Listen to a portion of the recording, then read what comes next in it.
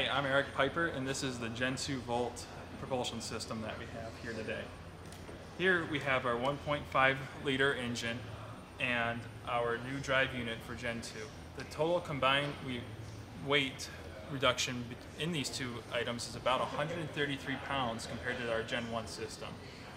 Under hood, we also have other electronics and cooling systems for specific battery operation. We have reservoirs for the coolant to cool the battery, as well as additional radiators under hood here to provide us act as heat exchangers to reduce heat in components that are for hybrid operation.